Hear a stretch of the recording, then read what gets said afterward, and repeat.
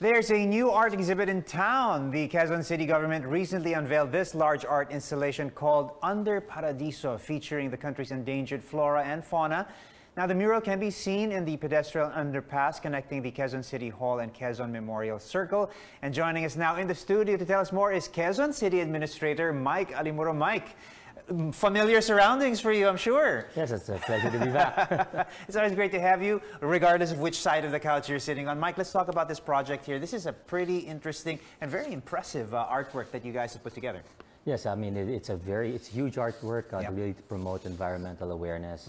It's done by about 20 muralists, including international AG Saño and over 100 volunteers actually contributed to this. Right. I think people need to appreciate the scale of what we're talking about. We're seeing some pictures on screen. Fantastic stuff. I mean, how did a project like this come about? And so actually, Mayor Joy Belmonte really wanted to increase awareness, and she's a very strong climate advocate. Yeah. And so she wanted to increase awareness and at the same time beautify a lot of the places in Quezon City. And so the underpass, I mean, we pass it regularly every day. Yeah. And it's really one of those that... It's a great reminder. Really, of course, it's one of those that through quick conversations. I mean, the conversation started in February with Sentro Artista with Jay and Marge Ruiz, and through that it happened very quickly, and a proposal came in on how to do this, and they agreed on the theme, environmental awareness, really, and promoting nature.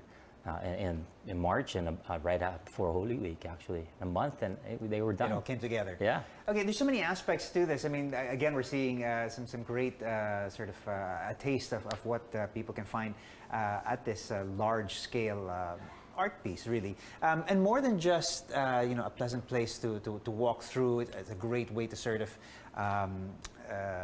teach yourself about the flora and fauna. If you want more specific information, you've actually built in a little bit more info that can be found on QR codes, am I right? Yes, so there are QR codes at the entrances so that when you come in and you want more awareness on a lot of these things, you can easily do that. And some of the artworks actually have the names. I mean, things that we're not so familiar with, like the Philippine pangolin, for example. Okay, You're not so familiar with that.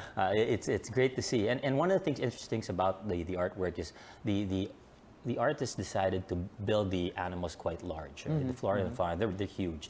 And it's really basically to send a message that they're larger than we are, and we have to take care of them. And so that's the whole concept. So when you come in and it's Instagrammable, you take the photo. The animals are quite big. Right. I mean, the way we described it, though, the process went fast. It all came together really quickly. One day it wasn't there, and the next day it was. But actually, there's quite a bit of effort that goes into something like this. Let's talk about the amount of work. You already mentioned the amount of people involved in Quezon City Government actually partnered with many artists from Sentro Artista Art Hub, as well as volunteers from Boundless Possibilities Foundation, among others, I understand. Yes, I mean, it's again 100 volunteers here. Really, a lot of muralists.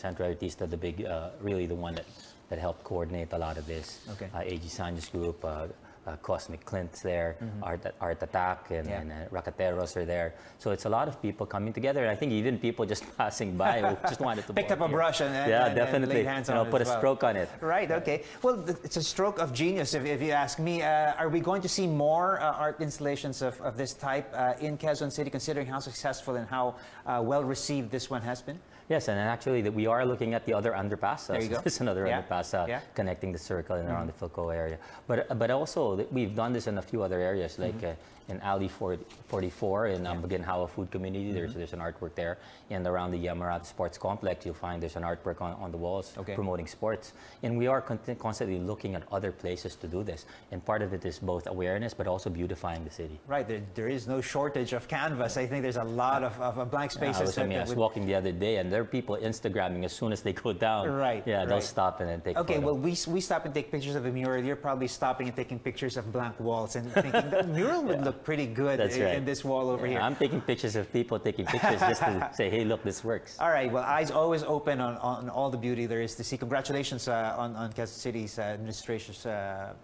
successful effort in this mural, and we're looking forward to more efforts to beautify the city. Thank you so much for joining us, Mike. It's great to have you. As always.